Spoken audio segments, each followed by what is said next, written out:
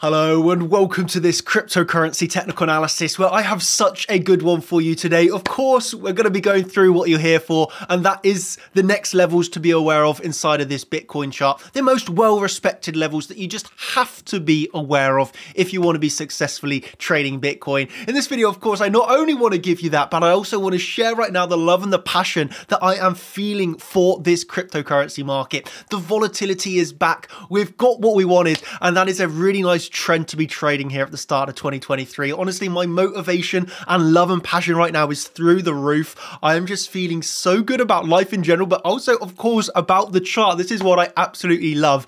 And today, that's what we're going to be going through. So yeah, I hope that you're sat there with a big smile on your face, beaming and excited to learn and get ready for what's to come on the rest of this week. Obviously, a very big day tomorrow with the CPI data coming out. So this is going to be affecting the stock market and of course the cryptocurrency market alike. So we're going to be preparing ourselves for that and going straight into the analysis together. Ladies and gentlemen, let's just have an absolute blast in this video. Let's enjoy it and let's get ready to crush the charts. So as I've always said, ladies and gentlemen, no technical analysis. We have no idea what's going to be happening next. We have no idea of recognizing probabilities. So what do we need to do? We need to put in the hard work and we need to do some original analysis. Okay, this is my analysis that I've done during the last week. And so I'm going to save some time in adding that onto our chart for you right here. Now, again, if you want to see how I ever mark out these levels and get them in the first place, you obviously can get that over from the Champions live streams, right? And so now we've got our levels marked out, we have to then start to recognize things, what is called context, okay? Context is a very big, important factor as well as the correlations.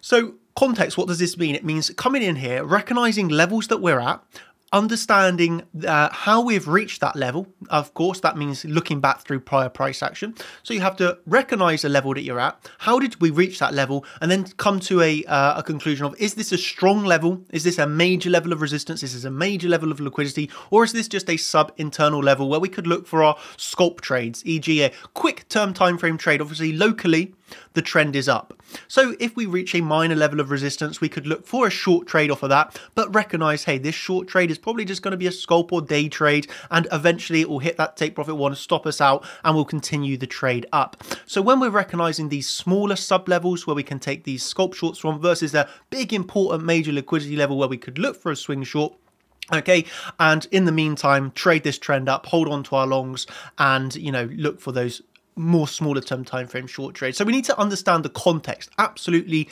majorly important, as well as the correlations right now. As I've been saying, if you only trade cryptocurrency, that's fine, but you need to be aware of what's happening over in Forex and primarily in the stock market. Why? Because Bitcoin is absolutely pegged. Once again, if the stock market moves, Bitcoin's following. So you've got to be aware of those markets, even if you don't trade them. Okay, so in today's video, I'm going to be going through those correlations. I'm going to be going over what I'm looking at next and explaining why I am still in a long trade here on Bitcoin, okay? So that's going to be of interest to you as well. So make sure you pay full attention. I will be sharing some real great insights with you today. I want to start off, as I mentioned in yesterday's video, I actually had a live market open into the stock market. So stock market opens 2:30 p.m. UK time. Yesterday I went live just before the open because obviously ES, the stock market, had just rejected off a major point of control, and I recognize this is a really big important day. Thus, I wanted to go live for that open and talk people through the price action as it was coming in just before the open and during the hour of the open, right?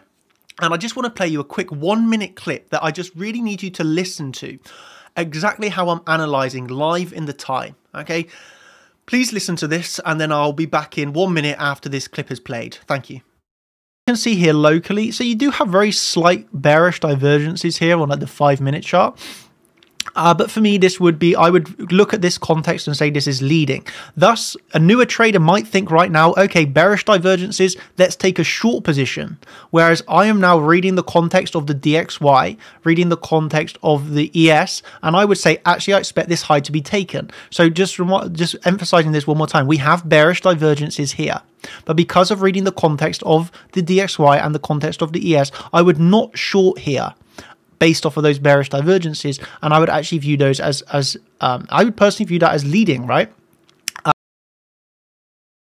So that was a quick clip that I wanted to just play you first of all to help you get into my mind frame of how I'm recognizing live in the time leading divergences versus actual bearish divergences, as I kind of showed you and talked you through there briefly. Well, I just played you the clip. Here you had bearish divergences forming on Bitcoin. Most newer traders would simply view those bearish divergences and maybe take that short position. Okay, myself, recognizing the market context, recognizing the correlations, have come to the conclusion, no, this is not bearish divergence. This is actually leading. They will be invalidated and we will continue to move up here. During that stream, we also obviously continued to analyze during the hour of that open, the ES, DXY and Bitcoin, of course. And I was very concrete on my conclusions from even before it opened. I had the bias within 5 minutes of analysis before the open. DXY to move down, I was saying ES is going to move up. I'm looking for higher on the ES. This is going to bring higher on Bitcoin. So before the open, before these moves, I knew my biases. I knew what I was looking for next, and it was higher here on Bitcoin. Okay, and obviously higher, as you can see here. This is, by the way, the ES on the left, and this is Bitcoin in the middle. But I was higher and bullish on both of them, looking for higher prices based off of, once again, the context and the correlations that we had in play there. Okay, so now I've just played you through that, what I was, talking about yesterday.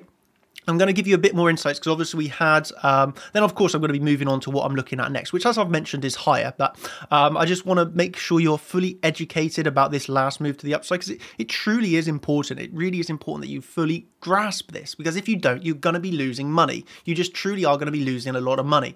So make sure you just are understanding what I'm saying here on this next segment. Okay, so for me, we obviously had that live stream going into the open yesterday, where I was telling, even after that stream ended, telling my team, I still want to see this next push to the upside on Bitcoin. As you can see here, great fun listening to your perspective, mate. DXY at the time was pushing for the new lows, showed us the best probability for higher on the ES and higher on Bitcoin. You can see here from Scott, absolutely legendary trader himself, by the way, making over $500 profit. Absolutely wonderful to see that. But yeah, for me, I just want to show you a few posts here. So this was from a few days ago now, over 2 days ago. Still talking about wanting to see 17,400. Obviously, at the time we had rejected 17,375, but I still wanted to see 17,400. And let me say that this was obviously yesterday now. Let me say this, team, if we reclaim the value area high, which we did in the end, I'm going to be looking for at least 17,400. Of course, we are now above that. And as always, I'm telling my team, if you have any questions about my charts, please let me know and I'll be happy to explain more and help you. I always just want to make this clear. Never want it to be a confusion. I never want it to be, is it this, is it that? No. If you have any confusion about my charts, you just got to ask the question. I'm answering every single question. Every single question that comes in about my charts, I will give you the answer. Okay, so I go on, obviously this is after that live stream where I'd given my biases. I'm looking for higher on ES, I'm looking for higher on Bitcoin. Okay, we were looking for these higher prices to go on to tell my team, okay, now we're looking to flip that value area high into support, which happened in the end. And basically I'm saying everything is good so far. I want to see this next push up on Bitcoin. We got that next push up on Bitcoin above 17,400. And well, Bitcoin once again followed what I wanted, right? And so this was a good start to the day. But the thing what I'm trying to educate you here is very important indeed. The things that I want you to pay attention to. First of all, understanding leading versus divergence. Okay, so here, for example, we had bearish divergences forming. By reading the context that this was not a major level anymore, we had at this point trading above value area high. Primarily, the main reason here is the correlation with other markets, recognizing that great strength to be seen on the ES. Okay, recognizing we had just broken out of a mini range. Okay, we are holding. We've got the VWAP support. We've got the we had at the time a strong SR flip. Understanding why would ES turn around at this minor level? Okay, so at the time we're turning around at a minor level. It just makes a lot more sense to continue upwards here. So recognizing the context of the ES and the correlation that this has with Bitcoin, I had to believe Bitcoin was going to go up and break 17,400. Okay, and that's what you call, I suppose, having great confidence in the analysis, right? As you can see here, we broke above that. Still telling myself I'm not shorting Bitcoin yet. I'm not shorting it yet. 2 minutes later, we break up again and make another high. Still no shorts on Bitcoin, just long at the moment. And then this was brilliant. Obviously, the level that we were looking at from that live stream up into the CC, that was also then hit. Going into the night on the ES as well. So it just goes to show that you have to absolutely be, very focused. And I think the main thing here is having that confidence to stick to your trades. So again, we're going to move on to exactly what's happening next here, by the way, and I'll give you the next levels. But I think I can give you a really nice bit of, bit of help here in terms of your trading. How do you become a really successful, profitable trader? It's these three things. Now, please write this down. It's so important. You need to, of course, first have all the theory on education on lockdown. You need to fully understand the levels that you're marking out. You need to have that, good understanding of technical analysis. Okay, so as you of course have number one, good understanding of technical analysis, then it's of course doing the technical analysis and marking out the levels. That's of utmost must importance. Point number two then comes down to, in my opinion, having great confidence. Okay, great confidence in your trades, understanding the levels, and then basically, I would put this also as understanding context. Okay, so you could say this is the C's of the market. You need to understand the correlations. You need to understand the confidence in yourself, and you need to understand, I'm forgetting my own words here. The confidence, the correlations, and the context. Yes, the context, majorly important. You can have levels marked on your chart. I can have the naked pointer controls. I can have daily pointer. I can have the daily levels. I can have my CCs. At the end of the day, they're all levels, right? What separates me? And, for example, I've taught, 10,000 people, let's say, on the internet of how to trade. These people can then go off and do their own things, absolutely brilliant. But what separates somebody that maybe has exactly the same chart as me? They've learned from me, they have the exact same analysis as me. What separates myself from somebody else that has just learned from me? Okay, we have the exact same levels. It's that understanding of what actually then is an important level, what is a weak level, and understanding the context of how we're approaching these levels greatly. Then having the intuition and experience to judge, for example, when CVD is leading, when CVD will play out. And how do you get that? Well, in my opinion, the only way you can achieve that is via, experience and time, actually screen time. Of course, I've been doing this now over 12 years. Thus, naturally, I have a very good intuition and feel of the market. Like I said yesterday to my team, it wasn't a joke, but during that live stream, I said to them, when I say something in the group that I want to see, 90% of the time it's played out.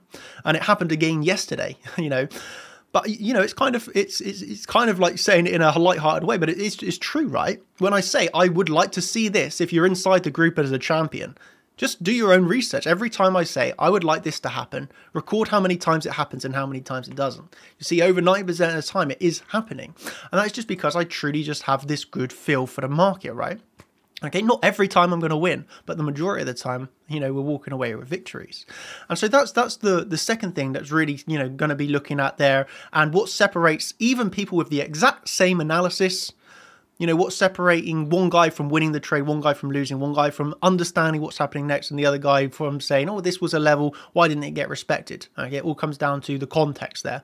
And so I think then the third point that I would just say there is the execution, and it's the, about executing the trade, understanding, hey, at the end of the day, this is a game of probabilities. There's no way we can win every single trade. So just then having the execution of saying, hey, this is my trade entry. I've seen the setup. I'm going to take it. I'm going to win. I'm going to lose. Whatever happens, I'll move on to the next trade. Where again, after a string of winners, we're looking for, the high win rate over time. But at the end of the day, it all comes down to risk management. And a little bit of a bonus fact, I suppose, over the past 3 years, my worst performing month has still been net profitable of at least 3 million. So or even on my worst month, over the past 3 years, I've still netted at least 3 mil. So for me, of course, this maybe is an unrealistic expectation for many people, but for me, it's even on bad performing months, I'm still netting profits and good profits at that, right? And that is not by luck. People will say, this is lucky, etc., etc., etc. You create your own luck. You get what you put in. I'm out here every single day, all day, putting in a lot of time, a lot of effort, and I'm netting the results that one would say maybe I deserve, right? So yeah, luck is you create your own luck, everybody. So with that said, obviously we've seen this local uptrend on Bitcoin. This local uptrend is all stemming from that value area low. Okay, obviously we come back into that value area low at the start of 2023, end of 2022, right? Officially the December. From that value area low, we have just continuously been making higher highs and higher lows. If you've followed my analysis, you do know that I longed this value area low. Originally took my take profit 1, and then I said very clearly, I'm just going to trail my stop loss. And by doing that, you can see how this market structure has been so kind. That long position from the value area low, I'm still in, and I'm still trading my stop loss up. Because the market structure has not changed, I've had but the stop loss has never obviously been hit because I'm trading up with these higher lows. So in that regards, this uptrend is exactly what we need to be aware of right now. The uptrend is strong. Yes, we have levels to short, and this also I think can cause a little bit of confusion maybe. I see people say, Daniel, 2 days ago, you said you were in a short position on Bitcoin. Absolutely, I was. 2 days ago in a short position on Bitcoin. What you have to recognize is it was a scalp trade, okay? I was in a short position, price had already, decreased in price. Again, if you trade off my titles or the thumbnails, you're going to get wrecked. I'm just going to say that. You're probably going to lose money because the thumbnail and the title is totally different than what I'm actually saying in the video. If you listen to my videos and actually listen to what I'm saying, you will hear me say many times, I've said many times, like, I'm in no local short positions, only in a long right now. Okay, so if you really listen to the context and what I'm saying, you're going to get a lot more information. You're going to benefit a lot more. Like, I could make an example of this. Right now, I could, for example, change all my thumbnails and all my titles, right? But I cannot change the content of what was said. I cannot edit that. I've never have and never would delete a video of mine. And so, it's very important that you actually listen. And if you go back over since the start of the year and really listen to what I've said in those videos, you will have seen I've had this bullish bias locally. I've had this bullish bias, and it's of course played out very well so far, right? Well, with that said, we're going to start to move on, as I'm talking about here, to what we're looking at next. So I can be aware of the ES, which is pushing up very nicely now. The DXY is slightly pulling back a little bit. DXY still has this really key level. ES slightly pulling up. So what I'll be looking at here on the more local term time frame is first of all, we have an initial range to be trading. So we have this local lower term time frame range. Okay, so this is something down on the 5 to 15 minute chart that we can be looking at. But really simply, we're currently just going sideways. This is trying to flip that around 17,350 into support. Currently resistance around 17,500. So it was that, obviously I had marked out 17,400 as a resistance, and we're still within that resistance zone. Okay. So within this zone, we're now forming we're really simply trading a range. Within here, if you are a lower term time frame trader, of course you can be getting into these lower term time frame positions. You can be looking to short the top of the range, long the low of the range. Of course, if you are doing that, you cannot do that blind. You have to be paying attention to the lower term time frame order flow, because without that right now, I wouldn't even be thinking to try and sculpt this. Okay, you definitely have to be looking at the order flow right now. But if you are on top of that and you do understand how to sculpt trade, then this is an absolutely perfectly acceptable lower term time frame range. Of course, at some point, we're going to break out of that, either to the downside, where we can look for our next level to the downside, or simply we will break up. We'll look for our next level to the upside, right? Level to level trading. This is what I do and teach at Chart Champions consistently, because it is simply the best and most profitable way to trade. Okay, so now I'll go over the levels that I am looking for next when this range undoubtedly does break to the upside. Break out, okay, to the upside or to the downside. That wasn't trying to be some sort of hint, by the way. So this range, little time frame range, is going to be breaking out soon, okay? And so I'm going to cover the next levels that we're looking at here. Before I do that, I just want to do one quick talk through of, kind of a little bit of a thank you, I suppose. And it was to all of this was yesterday's videos. Just look at yesterday's video. The comments that I had, the support that you're giving me is just absolutely wonderful. People can see that I'm back with a bit of, back with a bang, you could say. Absolutely, truly, I am motivated in my personal life and obviously here in the professional environment, what I do. And it's great to see that you can really, truly see this. We have a lot of people, it's like I say here, I can truly say that for myself and Chart Champions, 2022 was not a great year in terms of Chart Champion structure and community feel. But we listened to feedback and your wants, took it on board and totally changed the dynamic. 2023, you can now just see we are focused on improvement. Okay, and I suppose if you're interested in, you know, we can obviously keep monitoring Bitcoin at the same time, but if you're interested in this type of like business mindset or community feel, I think it's truly a fact here that every community or business, so to speak, will go through tough times. We had many problems to sort out and changes to implement to fix them. Now we have done that. Chart Champions community feels stronger than ever, and truly my motivation is the highest it's ever been. Let's go team. Okay. It's like when I read through some of them, like the comments here, you know, people are saying that they joined in 2022, late 2021, they left because it was really toxic in terms of the Discord was very toxic. Like seeing here, you know, in the past, I would recommend Chart Champions, but I would also mention that the Discord was, you know, toxic, didn't feel comfortable asking questions in there. There were a lot of people snapping at you straight away.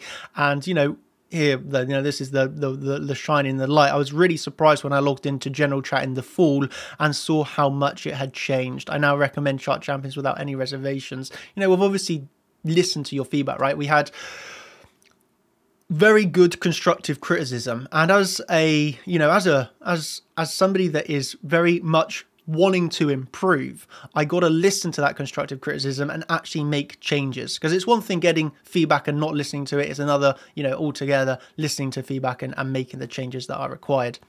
So it's like I said here, we could only improve after accepting our mistakes and wanting to improve on them. We took all the feedback and changed. Why? Because we had to go back, what are we wanting here? And we truly want to improve our service and go back to our original roots of wanting to help people improve their lives and become profitable traders, period, right?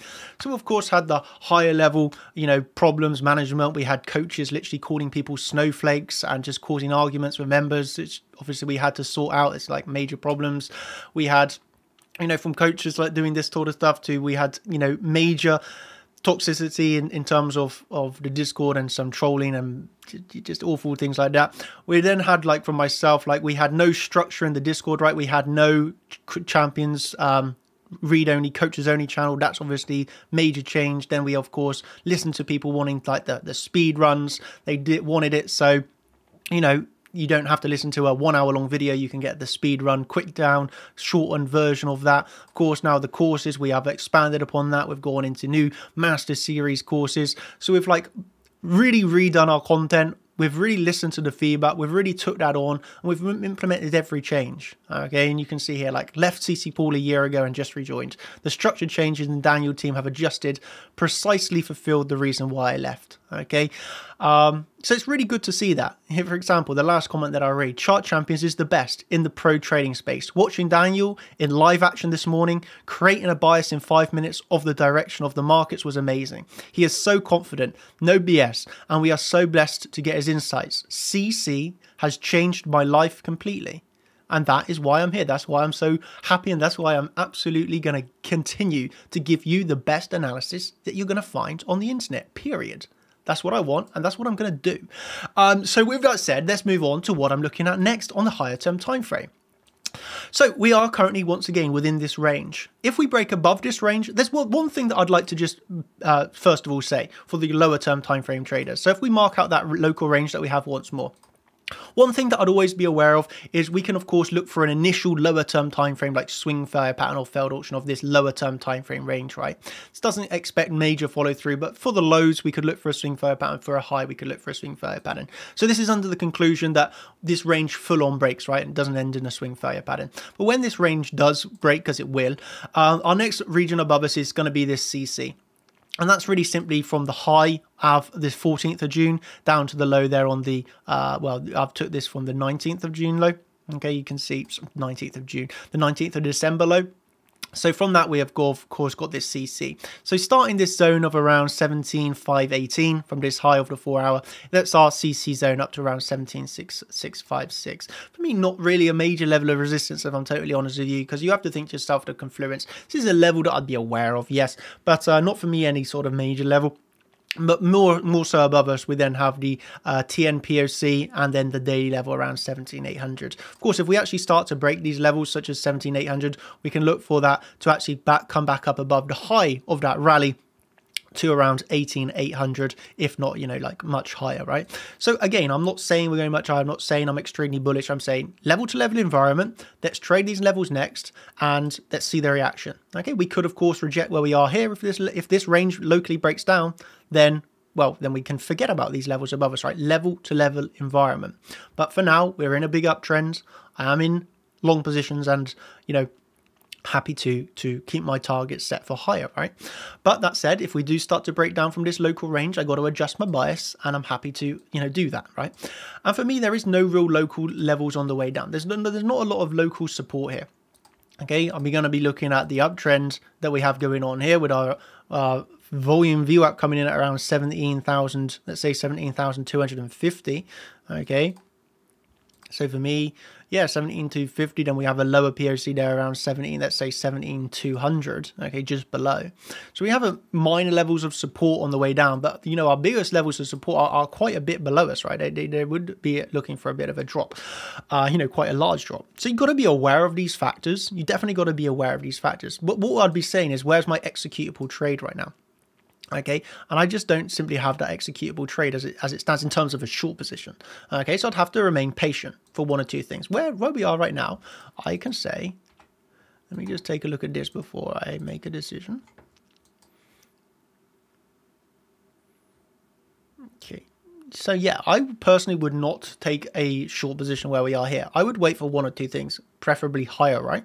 Or alternatively, actually seeing a bit of a breakdown occur, okay? Starting to come back below 17,350. If we start to close below that, then I could look for the CCW setup and look to short a retest, okay? So for me, it would, yeah, for a short position, I'd definitely remain patient right now. Okay, because I just don't have that executable reason to take a position. And I think this is a very big important factor, right? Remaining patient. You do have to remain patient quite a bit at the time in trading to wait actually for an executable reason. Again, if you struggle with patience, if you struggle with confidence, if you struggle with executing, well, that's why we've got, well, these live streams, right? That's also why I do the trading channel, because maybe, for example, you are continuously trying to short this uptrend. Well, then if you see me coming into the group, explaining I'm not shorting here on live streams, explaining I'm looking for higher, explaining I'm in no local short positions. If you struggle with the confidence, then naturally, if you see myself like coming in the group and just clearly, no games, no hidden content, but clearly just saying I'm looking for higher, simple as this, I'm looking for higher, it's probably going to aid you from continuously shorting and just getting stopped out, right? So if you do lack that confidence and you want to turn your trading game around, then, well, I think really truly think that this is the best place you're going to find. So yeah, that's if that's of interest to you, then you lack that confidence, or you just want to be in a supportive community, then you can obviously get that at chartchampions.com. This is where we got all our educational content. This is where we got our live streams, live trading streams, educational content. I got another live stream tonight for the contenders. If you want to trade Heinz baked beans from the stock market to the forex market to the cryptocurrency market, right? We're covering it all. And yeah, I got another live stream tonight going over new setups. So this is the thing, we're going over new setups, we're doing new strategies, and this is all part of the new workflow that we've got throughout 2023. So it's going to be brilliant. I hope that you've enjoyed this video. I hope that you've understood it. I truly, that's what my main want is of this video. I truly just want you to understand how I'm trading, okay? Please don't be affected by a title or a thumbnail or something I write on Twitter. At the end of the day, you've got to understand when I'm in my professional mode, when I'm talking in the Discord, when I'm talking in my live streams, when I'm understanding and, truly explaining, there is no confusion. There is no, what about this? What about that? This is my plan. This is my bias. This is why I'm confident. And this is what I'm looking for next, right?